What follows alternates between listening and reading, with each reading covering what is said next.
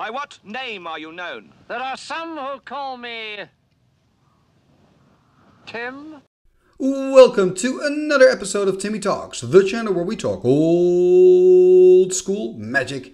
And today we are at the third round of the Dwarven Warriors Cup, and this is an alpha beta tournament, and we're going to look at a classic magic fight here. Ron is playing a mono black deck. He's the player sitting on the left, and Alexander, a player from Germany, he's sitting on the right, and he's playing with a mono green deck. And you can actually see that on his playmat, by the way. It's custom made by Dan Frazier, and you can see that beautiful force of nature there. And well, this is going to be quite a matchup because both players have a lot of acceleration in their decks. Well, I say a lot, but they have some of it, and they hope to find it early in the game. And both players really play with creature heavy decks. I believe that Ron is playing with Black Knights, Hypnotic Specters, Sengir Vampires. Of course, he's playing with Dark Rituals. So if he can use his Dark Rituals to just get his threats out early, he's also playing with Frozen Shade, one of my favorite creatures in old school Magic. And not because of the strength, but because of the art. And I always used to think Frozen Shade had flying, by the way. But okay, that's another discussion. It does not have flying. I will just have to accept it.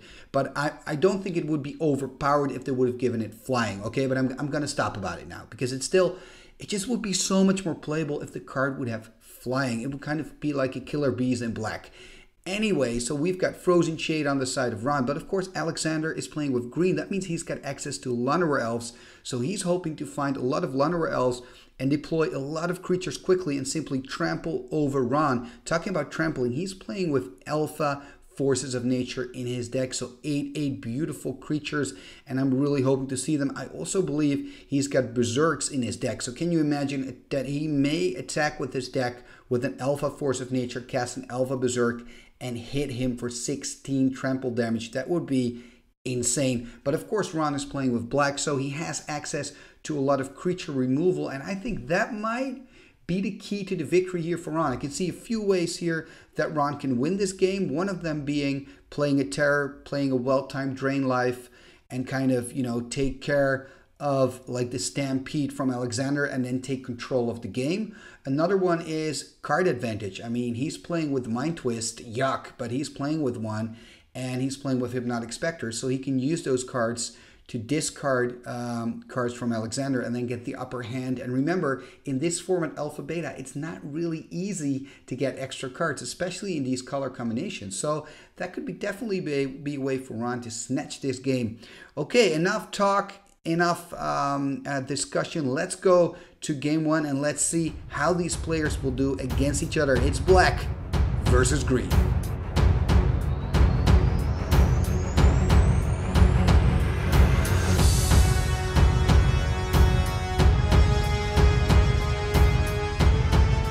Game number one, and we have Ron, the black player, sitting on the left, and on the right side we've got Alexander, the mono green player.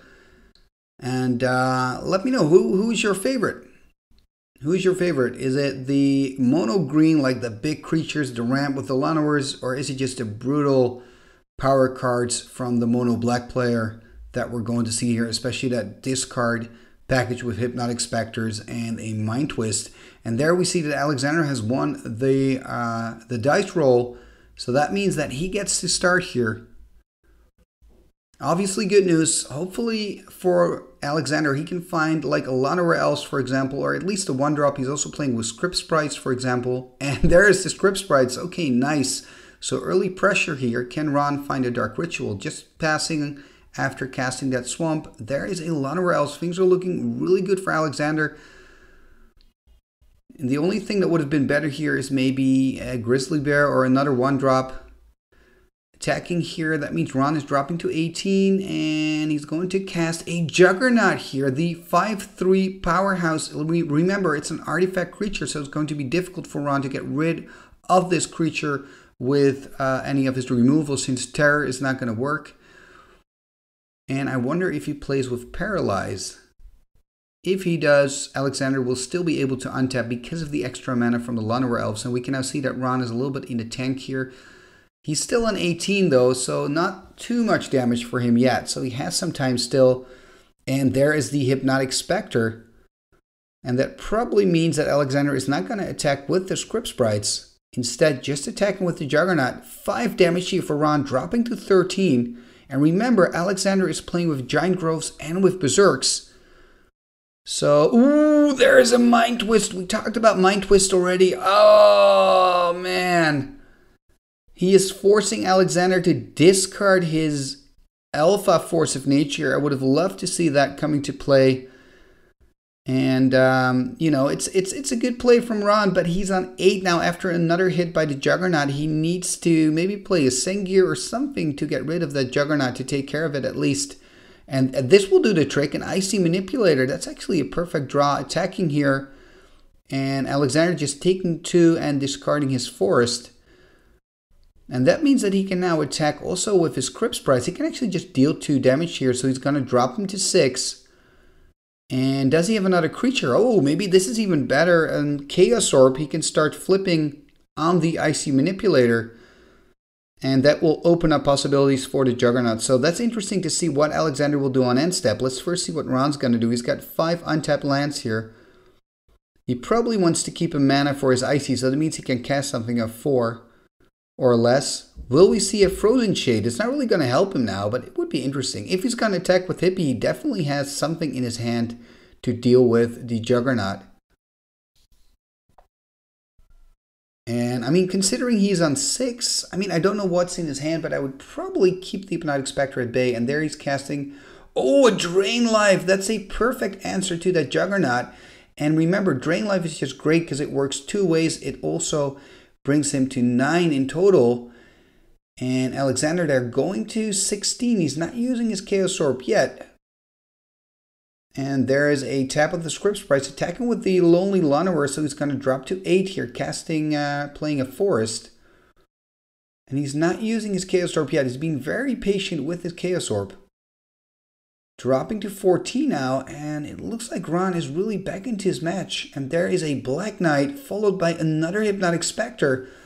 And now he's kind of getting overwhelmed by all these black creatures. And all of a sudden, it's looking pretty bad here for Alexander. He's actually keeping his creatures untapped now. No sense of attacking them into the Hippie and the Black Knight. And I think this game has changed right now. And Ron is in the driver's seat, taking control of this. And there's probably a Chaos Orb flip here forced. A little bit forced by Alexander, I guess. Hopefully he's going to hit this one. Let's see what's going to happen. And, oh, that is not a hit. That is not a hit. It got stuck there. And that is very unfortunate for Alexander, because even with the hit, it would have still been very, very tough. And this is it. This is game number 1. Oh, man, that changed very quickly. I mean, Alexander had a great start, and I really thought he was going to get that game 1. But as it turned out, Ron could stabilize with the Icy and, of course, with that Mind Twist, forcing Alexander to discard his Force of Nature. And then the missed flip was just even more misery here for Alexander. That means Ron wins this first game. Both players are going into their sideboards, and we'll catch up with them in game number 2. Game number 2 is about to start here, and let's see what the green player Alexander can do. If he can get a win, that would mean that these players would have to go for a third game to decide this matchup. And of course, it's again Alexander on the play here. And it looks like Ron has taken a mulligan. Let's see, if he puts a card on the bottom, we know it for sure. Looking at his hand, deciding if he wants to keep. I really wonder what these players have boarded in. And one of the things that kind of caught my mind, thinking about, of course, black and green, is that you've got Life Force on the green side, which is an enchantment for 2 green. And for 2 green, you can counter target black spell. And on the side of black, you've got Deathlace, which can do the same for 2 black, and you can counter a green spell. So I wonder if these players have boarded this in. Look at this beautiful card here by Alexander, a Grizzly Bears. Unfortunately for him, Ron casts a Black Knight. So because the Black Knight is first strike, it is going to win against a Grizzly Bear. Remember, Alexander does play with Giant Groves. We haven't seen that in game 1, but he does play with them. And there's a Dark Ritual into Sengir Vampire. And wow, this is not great news here for Alexander. The Sengir He is blocking. Yes, there is a Giant Growth. That Sengir came out very, very early in this match because of that Dark Ritual. Let's see what Alexander can do here. Look at that, tapping 4. There is a Juggernaut. That's actually a pretty good answer here from Ron. An attack here, or from Alexander. Attack here with the Sengir Vampire. Alexander dropping to 16, and there's a Force Field from Ron. For people that don't know, it's an artifact. It's a pretty special one. You can pay 1, and then all damage that you get from a creature is reduced to 1 life. So you see him doing it here. So instead of taking 5 from the Juggernaut, by activating the Force Field, he's only losing 1 measly life. So this is not great for Alexander, who wants to keep putting pressure on the life total of Ron. And with that flyer on Ron's side, it's again not looking great for Alexander here. He's actually dropping to 12 here with this attack, and there's a Death Grip. Ooh, this is bad news for Alexander. He needs to get rid of the Death Grip. Maybe he has a Tranquility on the side. He's first going to attack. If he activates his Force Field, and he does, he cannot activate his Death Grip anymore. So it now means that he's going to lose 4 life in total. 1 life from the War Mammoth, 1 life from the Juggernaut. And oh, nice, well played. A Tranquility here by Alexander's second main phase, taking care of the Death Grip.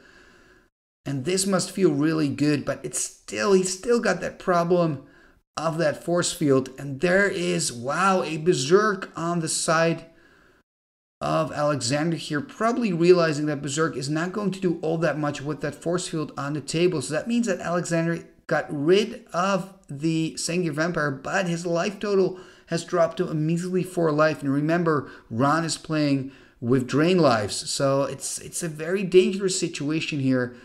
Attacking with both. Interestingly enough, not attacking with the Grizzly Bears, probably going to use it to chump. And there is a Llanowar Elves, another chump blocker for the Black Knight.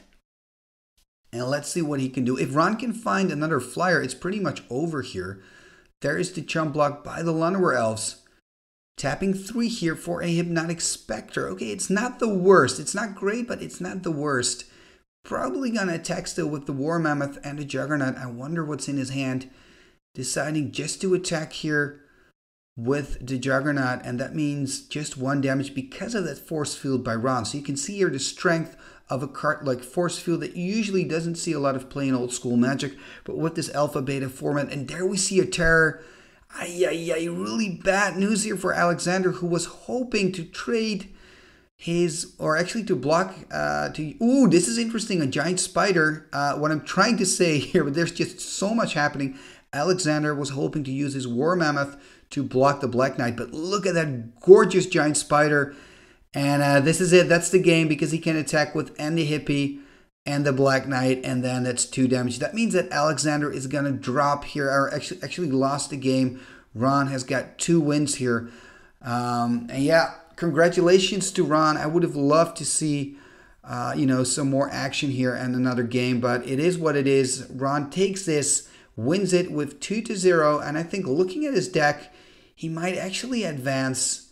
And look at that, the Force Field actually came from his sideboard, so that's quite an interesting sideboard card here from Ron. Now, if you want to see more action from the Dwarven Warriors Cup, I'm going to try to put a new match on Timmy Talks every Tuesday, so keep an eye on the channel if you like this alpha beta magic. Furthermore, if you want to support the channel, you probably know what to do already. Subscribe if you're not a subscriber yet. Share these videos on your socials. It's really appreciated, because by doing that, you're helping the channel to grow. Leave a like, leave a comment. YouTube loves that stuff. And you can also support me and support the channel,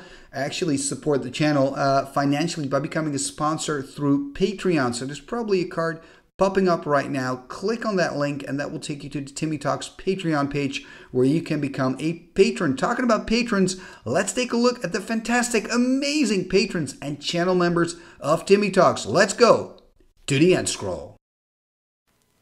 What shall we do with the drunken sailor? What shall we do with the drunken sailor? What shall we do with the drunken sailor? Early in the morning, way hey and up she rises, way hey and up she rises, way hey and up she rises, early in the morning. Put him in the longboat until he's sober, put him in the longboat until he's sober, put him in the longboat until he's sober, early in the morning. Way hey and up she rises, way hey.